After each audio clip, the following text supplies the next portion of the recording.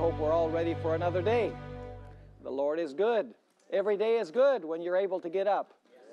Yeah, you know, we need to praise the Lord for all of those things that we take for granted. This morning we are going to finish our study of Revelation chapter 17 in this first session. And then we are going to continue studying other elements of the syllabus that we have not covered yet. But we want to begin by having a word of prayer to ask the Lord to be with us as we study together. So I invite you to bow your heads with me as we pray. Father in heaven, thank you for giving us life this day. Thank you for the privilege of being here and in full freedom, the opportunity of opening your word and studying it and understanding it and with your power to proclaim it. We ask, Father, that you will be with us as we open your word, open our hearts and minds. And we ask, Lord, that you will help us to understand the urgency of the time that we're living in. We thank you, Father, for hearing our prayer, for we ask it in Jesus' name. Amen. I just want to review a little bit the river dragon concept that we find in Scripture, and specifically in Revelation chapter 17. Somebody yesterday asked the question whether it would be possible to conclude that there is a river dragon concept in Scripture without going to the civilizations of antiquity to discover their view. And I think that we have enough evidence that we could determine that even without the background from archaeology. You know, if you go to Revelation chapter 12, you have a seven-headed dragon, right? And it must have seven mouths. Only one mouth is spewing out water, right? So then you go to Revelation chapter 17, and it says that the heads are mountains, and, you know, the mountains are heads, and therefore what is it that's spewing out waters? It's the mountains. And the harlot is seated where? She's seated on the many waters that are coming from the mountains or from the heads.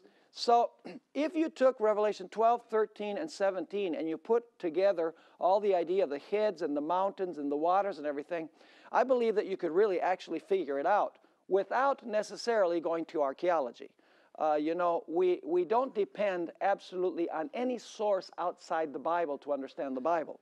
The Bible explains itself. But, you know, if we pray and if we ask for divine guidance, we are able to put all of the pieces of the puzzle together by looking at Revelation 12. You know, you have the seven heads. One head is spewing out water to drown the woman.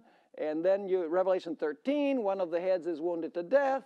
You know, the waters are dried up in Revelation 12. So there you start to determine that heads and you know, waters and all of this must have this concept of the river dragon that we're describing. So let's go to this subtitle, and I'm going to backtrack a little bit. We're going to go through this. The ancients believed that mountains were heads of a great cosmic river serpent dragon. According to their view, the mountains or heads would spew out waters, we call them headwaters, which would flow down into the valley. As the river twisted and turned tortuously in the valley, it looked like the body of a great river serpent dragon. According to their view, when the river was at flood stage, it sprouted wings, because when the river extends beyond its borders, it looks like wings when you look at it from above. It is of the utmost importance to keep in mind that in Revelation 12, 15, and 16, as well as 17, verses 15 and verse 9, this is drawing on this ancient concept of the river dragon. But in Revelation, the river dragon becomes symbolic in its meaning. The mountains symbolize kingdoms. So the heads are mountains, and the mountains represent kingdoms, in other words. And the waters represent multitudes, nations, tongues, and peoples. In other words, Revelation 17, you don't have this literal concept that the ancients had, the pagans had. It's using that terminology and symbology to teach great spiritual truths. It continues saying here, it is important to understand that the nations, multitudes, and tongues and peoples actually form the body of the dragon beast. This is the reason why the harlot, this is important, is described as sitting on what? On a scarlet beast. But we're also told that she's sitting where? On the waters. So what is the conclusion that we have to reach? We have to reach that the waters are the body of the scarlet beast, right? Even without the ancient concept. In other words, the waters and the scarlet beast are interchangeable. And the waters, or dragon, are scarlet because they are filled with the blood of God's people. The reliability of this ancient view, as it applies to Revelation chapter 17, is seen in the fact that the 7 heads are identified also as 7 mountains. As we have already seen, in antiquity, the mountains were conceived of as heads of the dragon beast. Are you following me so far? It is crucially important to realize that while the heads or mountains are spewing out waters, the dragon beast is what? Alive. When the heads or mountains, however, cease to spew out water, the dragon beast is what? Dead. See, the dragon beast is this entity that persecutes God's people. Thus, the beast is alive or dead, depending on whether the harlot is able to use the head to persecute God's people. That is to say, when the harlot commands the kings to order their multitudes to persecute God's people, the dragon beast is alive. When the civil powers uphold democratic principles and keep aloof from the church or from the harlot, the dragon beast of persecution is what? Dead. Is this making sense? Now, let's go to our next section, which is really interesting. The 3 7-headed beasts. The 3 7-headed beasts originate in different places. That is the beast of Revelation 12, 13, and 17. Where is the dragon beast of Revelation chapter 12 seen? He's seen in heaven. Another sign was seen in heaven. Let me ask you, where did the controversy between Christ and Satan begin and the dragon begin? It began in heaven. So you would expect this sign in Revelation 12 to be in heaven because, you know, it flashes back. Remember we studied? It flashes back to the original controversy in heaven. So you would expect the sign to be seen in heaven. Where does the 7-headed beast come forth from in Revelation chapter 13? It comes from the sea, which means that it rises where? Where there are multitudes, nations, tongues, and peoples. But the beast from Revelation chapter 17 rises from where? From the abyssos, from the abyss. Now, we need to understand why in Revelation 17 this beast rises from the abyss. But first of all, let's take a look at this little chart that we have in our syllabus, the parallels between Revelation 12, 13, and 17. It's very obvious that these 3 chapters must be studied together. Look at all the parallels that you have here. You have 7 heads and 10 horns. You have names of blasphemy. You have a woman. You have a call for wisdom. You have nations, tongues, and peoples. You have persecution. You have waters. The waters are dried up. You have a was stage, an is not stage. You have a wound that is healed. You have a beast and a false prophet. You have lots of similarities between Revelation 12, 13, and 17, don't we? So we know that these chapters are definitely related and we must study them together. Now, why does this dragon beast arise from the abyss? There's a specific reason. In the Bible, the abyss is the abode of the dead. Notice, for example, Romans chapter 10 and verse 7. Romans chapter 10 and verse 7. This is speaking about the resurrection of Christ. And it says, or who shall ascend into the deep? The word deep there is the identical word, abyss, where this dragon beast comes from. Or who shall descend into the deep with what purpose? That is to bring up Christ again from where? From the dead. So where is the abyss? The abyss is the abode of the what? Of the dead. Another evidence that we have of this is in Revelation chapter 20. And you're acquainted with Revelation 20. it says that an angel descends from heaven with a chain in his hand, and he's going to bind the dragon in the abyssos, the very same word. What does that mean, that Satan is going to be bound in the abyss? It simply means that he's going to be bound in a place where all of the human beings are what? All of the human beings are dead, because the second coming of Christ destroyed all of the wicked. Are you following me or not? So basically, the abyss is the abode of the dead. Now, why would this beast arise from the abode of the dead? Because one of its heads was what? Was wounded. And now the beast is what? It is resurrecting to power again. Are you following me or not? You must connect it with the deadly wound in Revelation chapter 13. That's why this beast arises from the abyss, or from the grave, so to speak. Now let's talk about the 7 heads of this dragon beast. The heads are mountains also, right? And the mountains are identified as kingdoms. So you have this idea that the heads are mountains, because that's where the river originates. But symbolically speaking, the heads or the mountains represent what? They represent 7 kingdoms.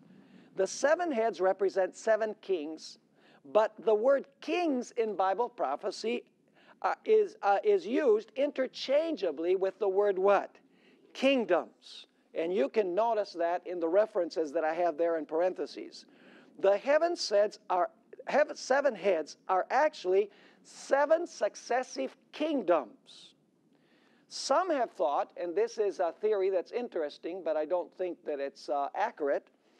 Some have thought that Assyria and Egypt must be included as 2 heads of this scarlet beast.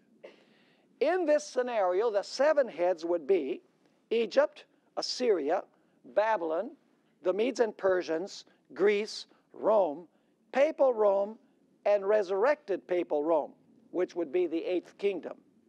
The problem with this concept is that Egypt and Assyria are not found in any of the lines of prophecy of Daniel and Revelation. Daniel 2, Daniel 7, and Revelation 13 all begin with Babylon as the first kingdom. And Daniel 8 and 11 begin with the kingdom of Persia for reasons that I won't go in. But still, after Persia, you still have Greece, and you still have Rome, and you still have papal Rome. So we should not insert Egypt and Assyria into this prophecy when it's not found in Revelation 12 and 13. Because Revelation 17 is building on what? On Revelation chapter 12 and 13. Are you following me so far? Now, others have thought that the 7 heads represent the successive popes who have ruled since 1929. In this scenario, as of 2005, see, this really worked back in 2005. It sounded very persuasive. And so I'm going to tell you the way it looked back there in 2005. In this scenario, as of 2005, the 5 heads which had fallen since 1929 were Pius IX, 1922 to 1939, Pius XII, 1939 to 1958, John the 23rd, 1958 to 1963, Paul VI, 1963 to 1978, and John Paul I, who ruled only about a month in the year 1978. And so in 2005, they said the 5 that are fallen are these. The one that is, they said, is John Paul II, 1978 to 2005. And the one who is to come and will rule a short time would be Benedict XVI, who served as Pope from 2005 to 2013. Have you heard that concept? It sounds pretty persuasive if you're looking at it back from 2005. But the problem is that Benedict resigned his post as of February 28, 2013. So the present Pope, Francis I, is number 8 in the series of popes since 1929. So as the speculation goes, Francis I will be the last pope, because Revelation 17:11 refers to an 8th, and Pope Francis I is the 8th pope since 1929. But this view can be discarded, because Pope Francis is not one of the 7. because it specifies. The prophecy says that the eighth is one of the seven. By the way, this beast does not have 8 heads. The seventh head counts as an eighth, but it does not have 8 heads. All through the chapters, it's 7 heads, 7 heads, 7 heads. It does not have 7. It does not have 8. It has 7, and the eighth counts as the number 7. The seventh head is identified with the number 8 for a very specific reason. So Francis I is not one of the 7 previous ones, like the prophecy requires. So this theory simply does not fit. Now, let's take a look at the list of popes, what it would look like. Pius the 11th, Pius the 12th, John 23, Paul the 6th, John Paul the 1st, John Paul the 2nd, Benedict the 16th, and Francis the 1st. And now comes a real novel interpretation. A novel interpretation was put forth, this is 2005 once again, that before the election of Benedict the 16th, it was suggested that the 8th in the series would be a demon disguised as John Paul II, because the prophecy states that the 8th is of the 7. This view can be discarded for 2 reasons. First, at this point, a demon disguised as Pope Paul II, John Paul II, would be number 9 in the series. Second, it did not happen. Francis I is already the 8th Pope since 1929, not a demon disguised as John Paul II. Are you seeing the dangers of speculating when we come to this? You know, guesswork, simply saying, you know, this is it because this seems to fit, it seems to work. Before the election of Francis I, evangelicals, and even some Adventists, I might say, had referred to a prophecy by Saint Malachi to the effect that the next pope would be the last. Did you hear about the prophecy of Malachi? He's a Roman Catholic, by the way. That he would be black, and it doesn't mean that he would be racially black. Black means that he would be the head of the Jesuit order, who is called the Black Pope. And his name would be Petrus Romanus. None of these things are true of Francis I. He is not the head of the Jesuit order, even though he is a Jesuit, and his name is certainly not Petrus Romanus. All of this speculation detracts from the power of this prophecy. The fact is that this prophecy has nothing to do with individual popes. The 7 heads are not 7 individuals, but rather 7 kingdoms. All this speculation about the 7 heads should be discarded for the following reasons. Number 1, it comes pretty close to setting specific dates for the final prophetic movements. I mean, let's face it, Francis I is the last pope. You know, we're there, right? All we have to do is, you know, keep our eye on him. And so, you know, it comes to the idea that this is the last pope, and what if there's a 9th pope? Well, then people say, well, you know, John Paul the First only ruled for a month, so we won't count him. There'll be ways in which they'll try to get by this problem. Second, these speculative views sever Revelation 17 from the previous prophetic lines of Daniel 7, Revelation 12, and Revelation 13. As we have seen above, Revelation 12, 13, and 17 are indissolubly linked. Ellen White understood the common thread between Revelation 12, 13, and 17. And notice this statement from Ellen White. She says, God has warned his people of the perils before them. John beholds the things which will be in the last days, and he sees a people working counter to God. Then she says, read Revelation 12:17, 14:10 to 13, and chapter 17 and 13. Is Ellen White linking all of these prophecies? She most certainly is. In the third place, we know that all these speculations are not true. Although the 7 heads of this dragon beast are said to be 7 kings, the words kings and kingdoms are used what? Interchangeably in prophecy. Now, this is a very important detail. In prophecy, mountains do not represent individuals. In prophecy, mountains represent kingdoms, not individual rulers. The popes on the list above are actually not rulers of 7 distinct kingdoms, but rather leaders of the same kingdom. Right? Finally, and this is very important, we already took a look at 1929, where most Adventists say, yeah, 1929, the deadly wound was healed. We know that it's the United States that's going to heal the wound, right? When it lends civil power back to the papacy again. So finally, there is little or no evidence that 1929 should be chosen as the beginning date for the sequence of 7 heads. As I have clearly shown in another place, the deadly wound was not healed in 1929 because in Revelation 13:11 to 18, we are explicitly told that the United States will be instrumental in healing the wound, not Italy. So are you understanding all these reasons? See, we need to look at these things closely.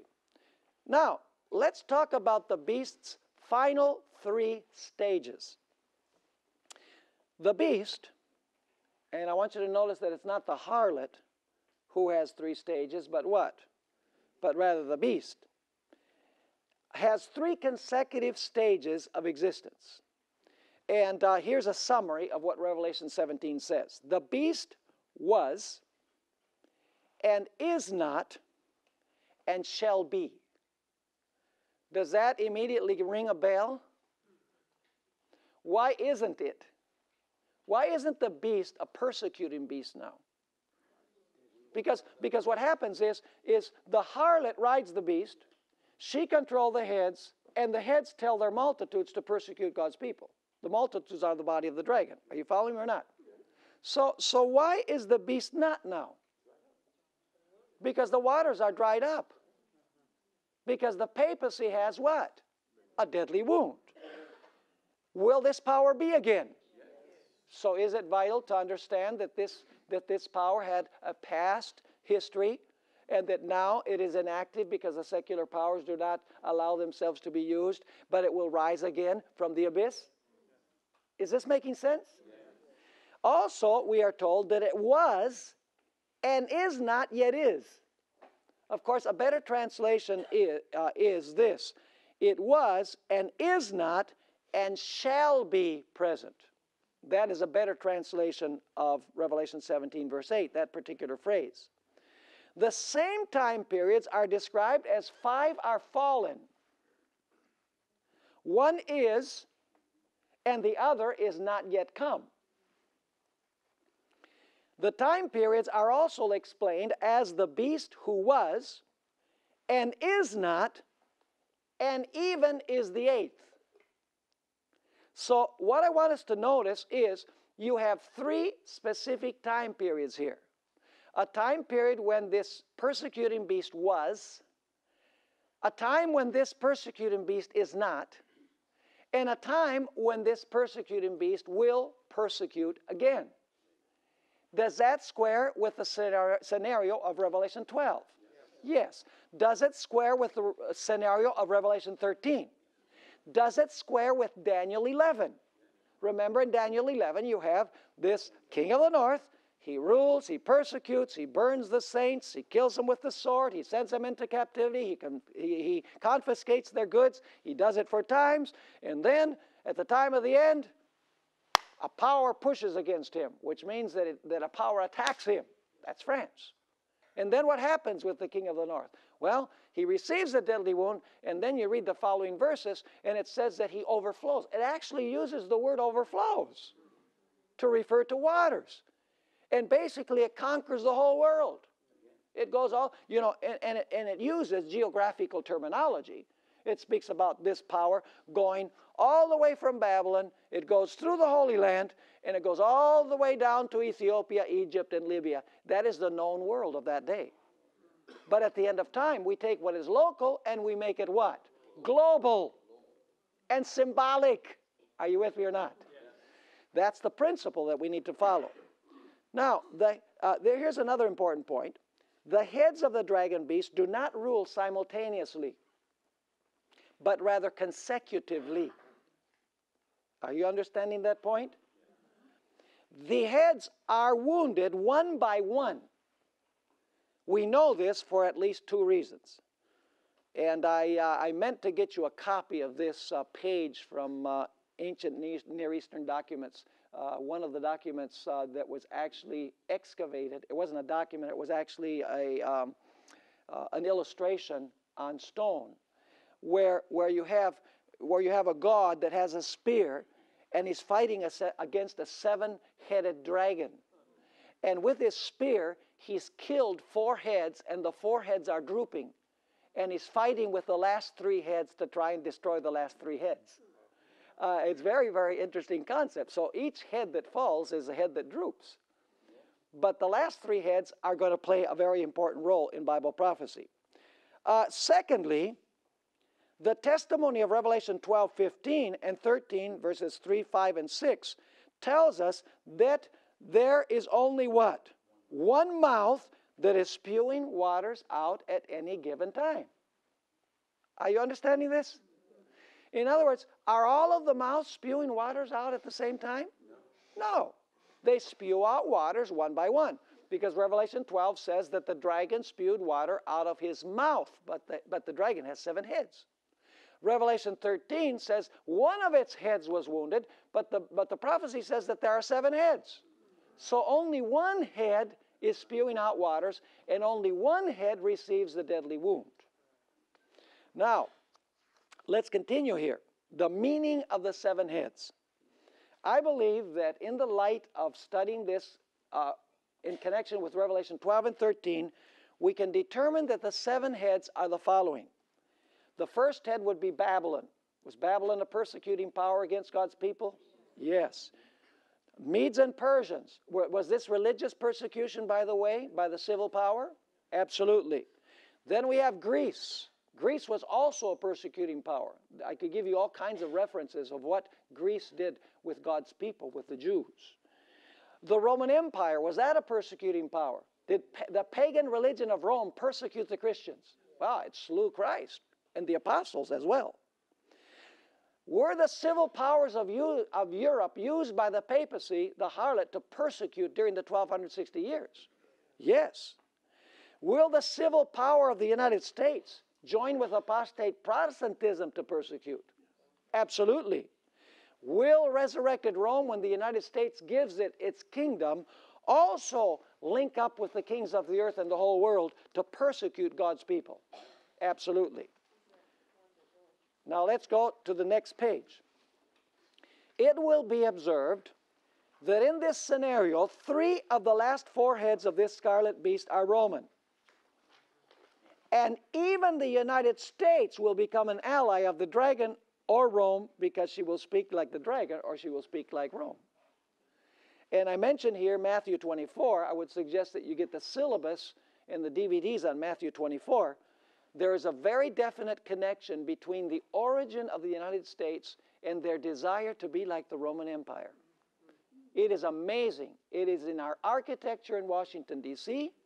It is on the statues in Washington, D.C., where we have statues of all our heroes, inscriptions in Latin on our Grand Seal. The numbers that are given are in Roman numerals.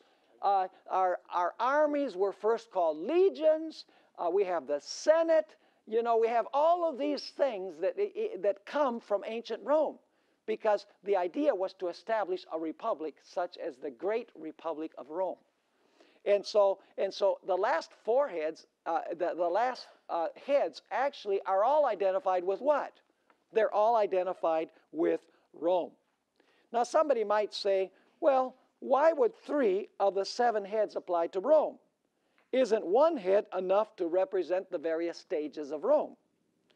The answer to these questions is simple. The books of Daniel and Revelation themselves take up 3 stages of Rome separately, don't they? In Daniel 2, the legs of iron, that's imperial Rome, are distinguished from the feet of iron and clay, which is divided Rome and papal Rome. In Daniel 7, 23 and 24, we find a clear distinction between the dragon ruling by itself, the dragon ruling with the 10 horns, and the dragon ruling with the little horn. And now comes the most important evidence. Furthermore, Revelation 12 portrays a dragon in heaven as a symbol for pagan Rome. Revelation 13 uses a composite beast from the sea to represent the period of papal Rome during the 1260 years. Revelation 17 employs yet a third beast from the abyss to represent the papacy when its deadly wound is healed. Are three different beasts used for these three different periods? But now, notice this also. If three beasts, which arise in three different places, are used to represent three different stages of Rome, then it should not surprise us that separate heads are used to depict those same stages.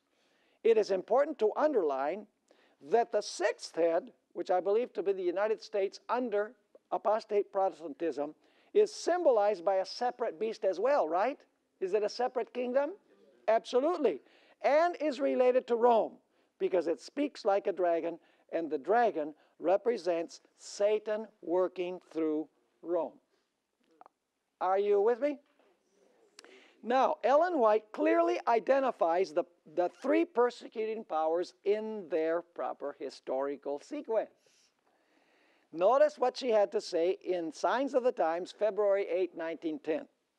Under the symbols of the great red dragon, that's Revelation 12, right? A leopard-like beast, Revelation 13, and a beast with lamb-like horns, that's the United States. The earthly governments which would be especially engaged in trampling upon God's law and persecuting his people were presented to John. Their war is to be carried on till the close of time. The people of God, symbolized by a holy woman and her children, are represented as greatly in the minority. In the last days, only a remnant still exists. John speaks of them as those who keep the commandments of God and have the testimony of Jesus Christ. So you see that she mentions the great red dragon, the leopard-like beast, the beast with lamb-like horns, and of course in many other places of her writings she mentions the healing of the deadly wound of the papacy and the papacy taking over power once again. Regarding the last head, notice what Ellen White had to say in Volume 7 of the Testimonies, page 182. As we approach the last crisis, it is a vital moment that harmony and unity exist among the Lord's instrumentalities. The world is filled with storm and war and variance. Yet under one head, papal Rome, the papal power, the people will unite to oppose God in the person of his witnesses. So is the papacy considered one of those heads?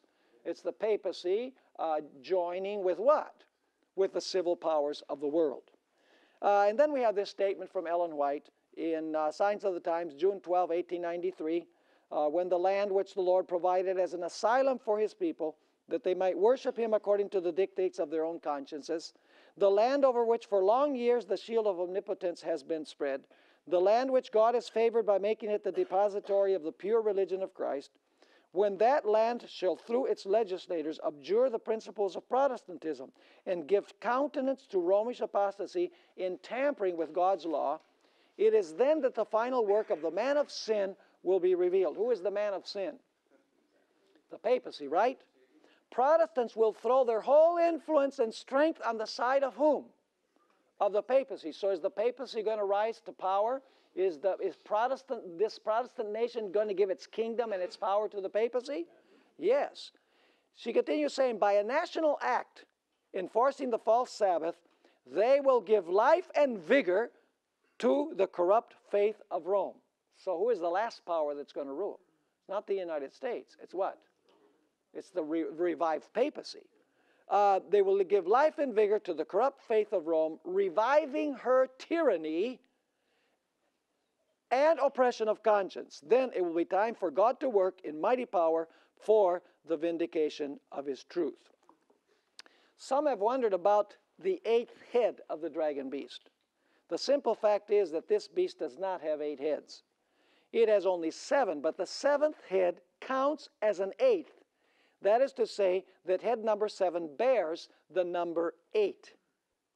Time and again in Revelation 17, we are told that there are only 7 heads on the dragon beast.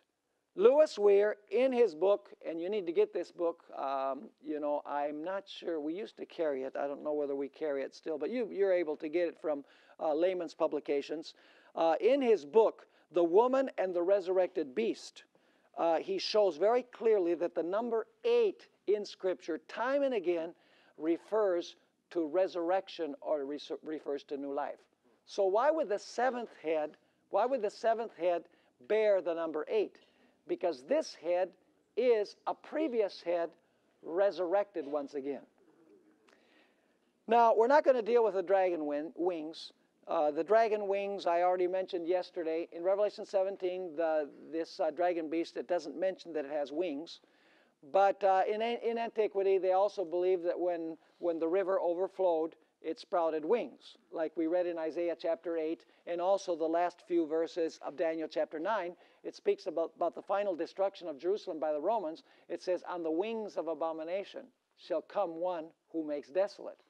And in Daniel chapter 11, it speaks about the king of the north. When his wound heals, it says that he is going to overflow and he's going to flood.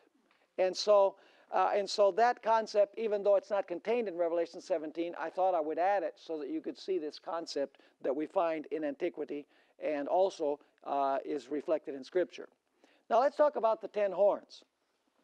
The 10 horns are found on the head of the dragon beast of Revelation 12, on the head of the sea beast of Revelation 13, and on the head of the scarlet beast of Revelation 17.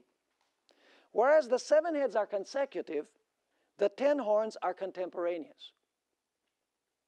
Do you know what contemporaneous means? It means that they rule all at the same time.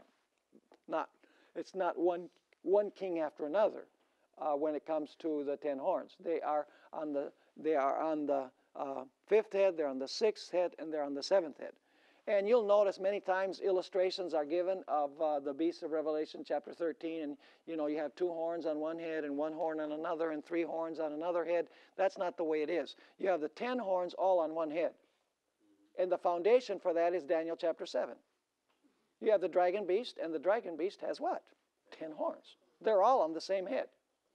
And they're all contemporaneous, right? So in Revelation 13, you have 10 horns. They're all contemporaneous. Revelation chapter 17, you have 10 horns, and they are all contemporaneous. This is made clear by the fact that all 10 horns will rule when they receive the kingdom simultaneously on the 7th head, because it says that they will be of one mind, and they will all rule together. The 10 horns are symbolic of 10 kings. The 10 kings represent kings of the earth and the whole world. This is a very important point, and I'm going to dedicate a few moments to deal with this. Do you remember that Revelation 17 is an amplification of the 6th plague? Remember we studied that yesterday? That an angel comes back to explain to John the 6th plague, because the harlot is sitting on many waters, and the many waters are the Euphrates, because she's called Babylon. So you have to go back to the plague that deals with the Euphrates. So you go back to Revelation chapter 16, and there you find the waters are flowing. And there's a very interesting detail. It says that 3 evil spirits like frogs come out of the mouth of the dragon, out of the mouth of the beast, and out of the mouth of the false prophet. The dragon represents the secular powers of the world. The beast represents the papacy. And the false prophet represents apostate Protestantism. Now, what do they do? Why do these evil spirits come out of the mouth of these three entities at the end of time? What is their intention? What is their purpose? It says they're going to go to the kings of the earth and the whole world to gather them for the battle against God Almighty. So what would the 10 kings represent?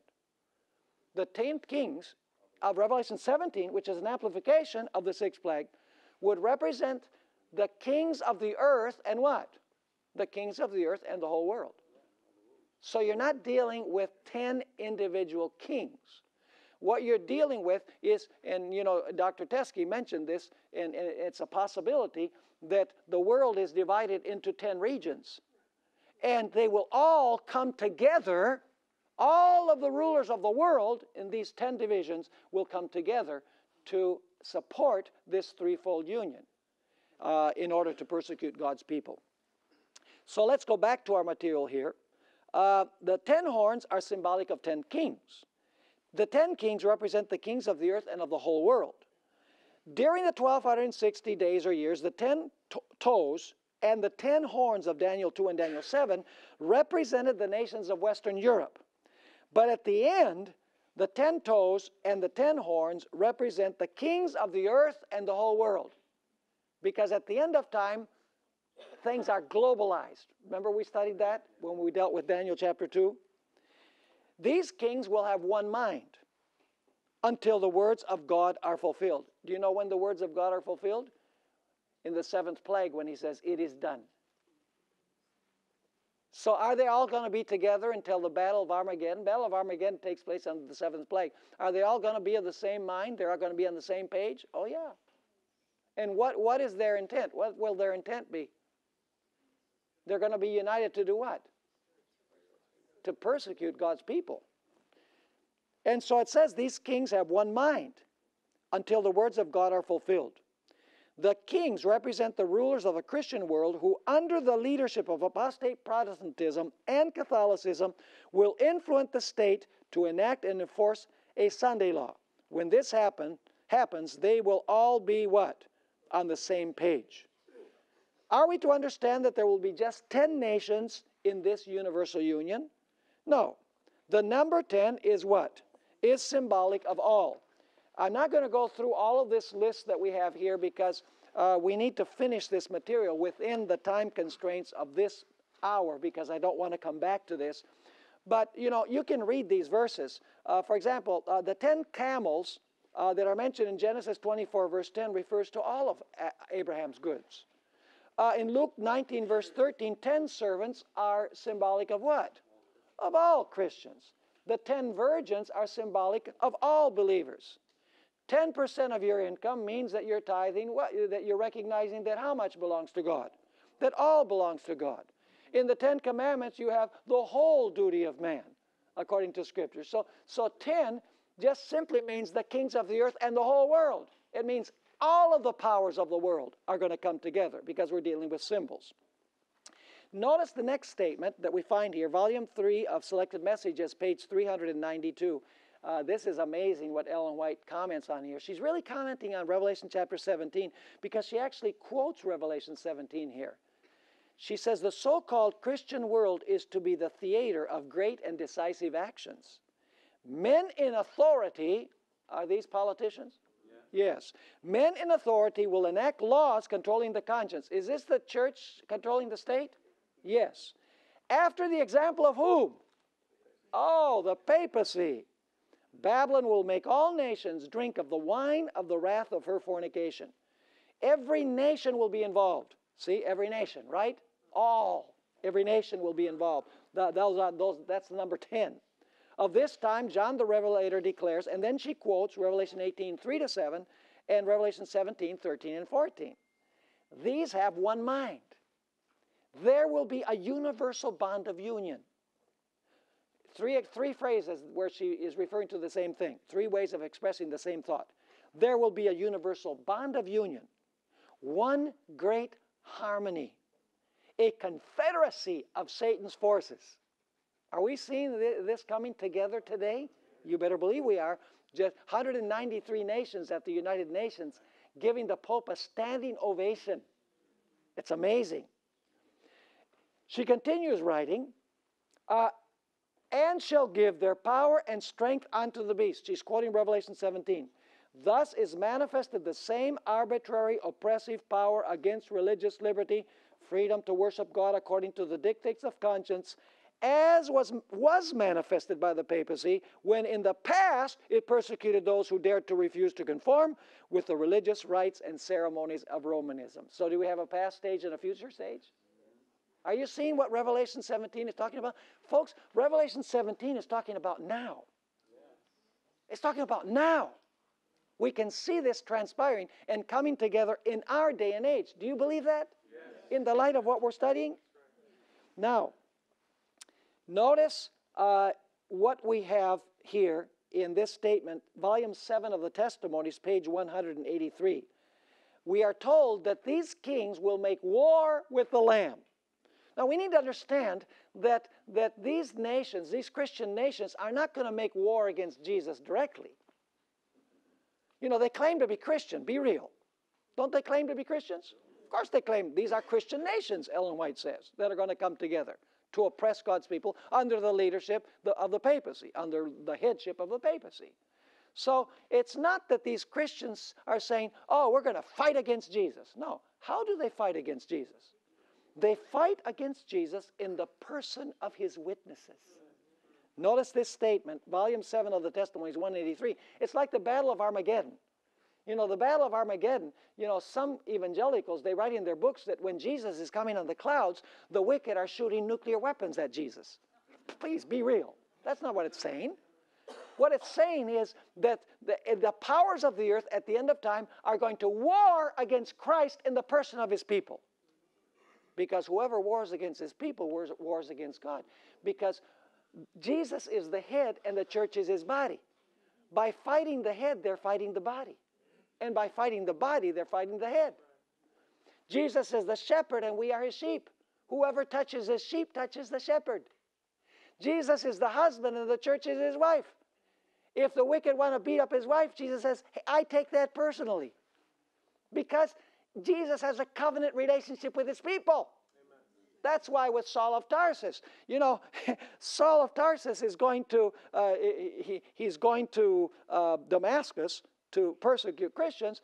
And, you know, he falls to the ground when he sees this bright light. And he hears a voice that says, Saul, Saul, why do you persecute me? And Saul is thinking, well, I didn't know that Damascus was up. What does it mean? Why do you persecute me? In persecuting the people of God, he was persecuting the God of the people. Notice this. As we approach the last crisis, it is a vital moment that harmony and unity exist among the Lord's instrumentalities. The world is filled with storm and war and variance. Yet under one head, the papal power, the people will unite to oppose God in the person of his witnesses. This union is cemented by the great apostate. Will God have a faithful people? Revelation 17 verse 14 says that those that are with him are called and chosen and faithful. This will be the faithful generation. Now the story doesn't end here. Are the waters that the harlot sits on going to dry up on her? This is the final drying up of the Euphrates when it comes to the papacy specifically. Ellen White describes this moment when the Euphrates is going to dry up. By the way, this is not the river Euphrates in Iraq. What does the river Euphrates represent that the harlot sits upon? Multitudes, nations, tongues, and peoples, and her name is Babylon. So if the waters means that, you know, through the civil powers of the world, she's able to use those waters commanded by the kings to persecute God's people, what would the drying up of the waters represent? It means that her support base is what? Gone. Just like happened with ancient Babylon. See, when Cyrus dried up the riverbed of the Euphrates, Babylon fell. Because the Euphrates was her support. It was her power base. As long as the Euphrates was flowing, Babylon was safe. But if she lost her river, Babylon would fall. Now, notice how Ellen White describes this climactic moment when the kings will turn against the harlot. Great Controversy, page 635 and 636. First of all, God's people are going to be in jeopardy. With shouts of triumph, jeering, and implication, throngs of evil men are about to rush upon their prey. What does the word rush bring to your mind? What is that rushes? Water. Yes. This is when the waters are flowing freely. When lo, a dense blackness, this is the fifth plague, deeper than the darkness of the night, falls upon the earth. Then a rainbow, shining with the glory from the throne of God, spans the heavens and seems to encircle each praying company. Amen. The angry multitudes are suddenly arrested. What is that? That's the drying up of the waters, folks. She says here that the multitudes are about to rush upon God's people. It's waters that rush. And then she says that the darkness falls and suddenly the multitudes are what? Arrested. That is the drying up of the waters. Their mocking cries die away. The objects of their murderous rage are forgotten. With fearful forebodings they gaze upon the symbol of God's covenant and long to be shielded from its overpowering brightness. Then a little later on, in the next chapter, The Desolation of the Earth, she explains what happens when the waters dry up. This is page 656. The people see that they have been deluded. The waters see that they have been deluded, right? They accuse one another of having led them to destruction, but all unite in heaping their bitterest condemnation upon the ministers. Unfaithful pastors have prophesied smooth things. They have led their hearers to make void the law of God and to persecute those who would keep it holy. Is this talking about the religious systems, the ministers of the religious systems? Yes, that deceive, the harlot that deceive people, and the daughters that deceive people? Absolutely. Now in their despair, these teachers confess before the world their work of deception. The multitudes, that's the waters, folks, right? The multitudes are filled with fury. We are lost, they cry, and you are the cause of our ruin. And they turn upon the false shepherds.